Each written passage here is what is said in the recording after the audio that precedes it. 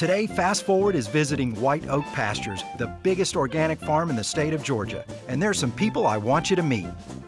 I'm Will Harris. I own White Oak Pastures. I'm Jenni Harris, the marketing manager. I'm Trip Eldridge. I'm the organic farm manager. I'm John. I date the farmer's daughter.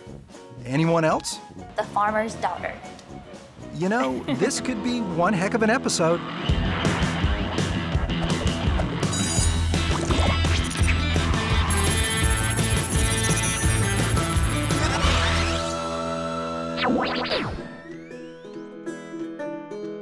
Welcome back to Fast Forward.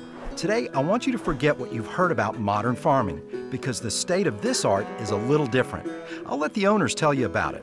White Oak Pastures is our family farm, started by my great-grandfather in 1866. White Oak Pastures is located in Bluffton, Georgia, in the southwest corner of the state. It employs 85 full-time employees, and people can be found doing anything from repairing tractors to mastering the skill of butchery, to crunching numbers and accounting, to fulfilling orders and online sales.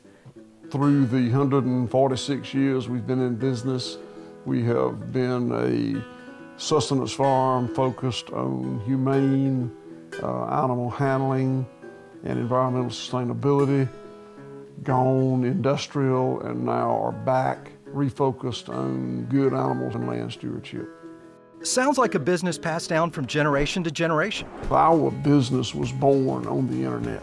Come again? Even though what we do is very, very old, we do embrace technology. Technology is a really big part of what we do at White Oak Pastures.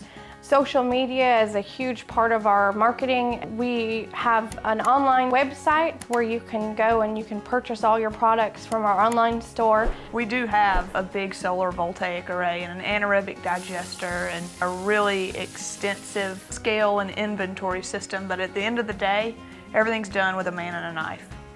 And it's taken it back to that old art of true butchery. Which is a great way to introduce the first ever Fast Forward Meatometer. You're the experts. Name as many cuts of meat as you can and go. Filet. Sirloin. Tri-tip. Ribeye. Strip. Flank steak. Shank. Skirt steak. Oxtail. Tripe. Rump roast. Ground beef. I'm out. Neck bone. Backbone. And we have a winner. Let's get back to work. Tell me more about the differences between your farm and most farms today. White Oak Pastures is a multi-species farm that raises a broad range of different animals for meat. The entirety of the pasture on the farm is certified organic. We raise our livestock here in what's called the Serengeti Plains Rotational Grazing model. What that means is big ruminants, in our case cattle, followed by small ruminants, followed by birds. We believe that good animal welfare means creating an environment in which animals are allowed to express their instinctive behaviors. What Will is talking about is monocultural versus polycultural farming. And if you're paying attention, you might see something coming. This teachable moment brought to you by White Oak Pastures. Monoculture is a real focus on raising one type of thing, whether it's just cattle or just chickens or just sheep. And then polyculture will be kind of the full gamut, raising several different types of species. Nature wants a whole cornucopia of plants and animals and microbes, each benefiting with symbiotic relationships with the others. And that's what we try to emulate here in the pastures. At White Oak, they let a chicken be a chicken and a cow be a cow, and just let the animals do what they do and they're supposed to do. Well, it's good to know there's a place where cows and chickens can just relax and be themselves. And while we're kind of in the teachable moment mood, earlier you mentioned being sustainable. What does that mean? Sustainable agriculture is managing the land and the herds in a way that you do not diminish resources, do not pollute.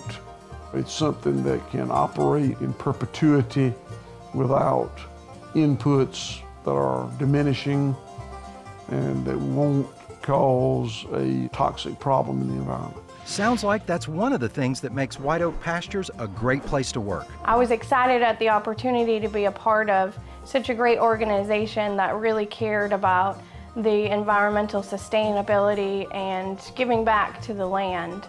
Yes, good. What else do the employees like about this place? Our boss man, he's the greatest. Smart answer. On a serious note, yeah, we are treated well.